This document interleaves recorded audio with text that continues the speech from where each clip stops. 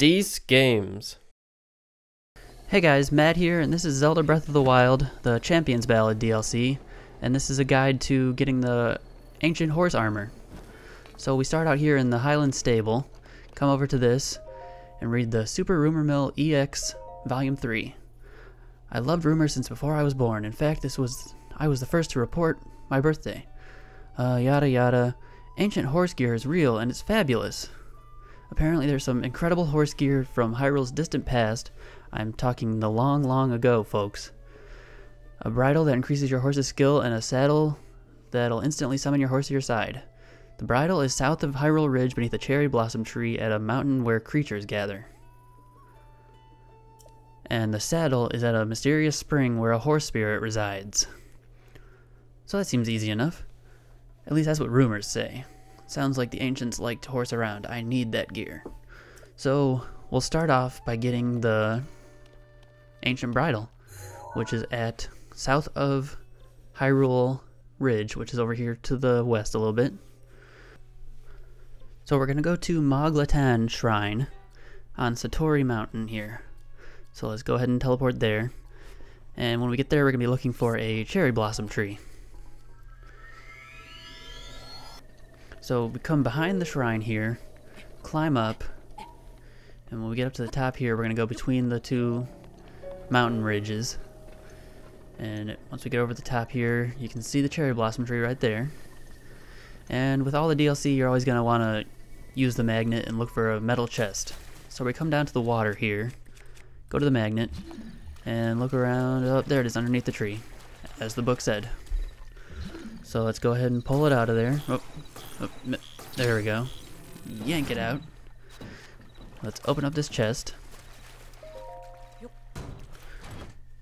And inside the chest, we get the Ancient Bridle. A mysterious bridle made with forgotten ancient technology. Equipping a horse with this will maximize their abilities, increasing the number of spurs associated with them. Alright. So then next we need to find the mysterious, whatever they said, with the ancient horse god. So obviously, to get that, we go down over here, and I marked them, luckily, with the stars, so we're going to Lake of the Horse God, or the Milani Spring. So here we are, and up here, again, we're going to want to use the magnet, and kind of look around, but we'll come up here, get to the top of it, and use the magnet, and there it is. And kind of pull it out.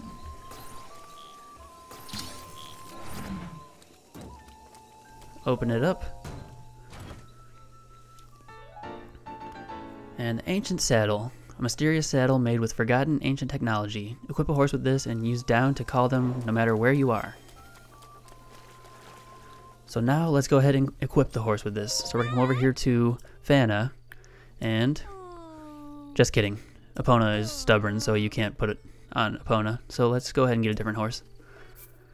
So let's grab out Grover here. And we'll take him over to Fana. Head over here. Talk to her. And she's gonna let me either change my mane or change my horse armor. So we're gonna change the armor, obviously. So let's go with the bridle. Change the Ancient Bridle. Sweet. And then change the saddle to the Ancient Saddle. And now he's looking pretty sweet. And I'm done.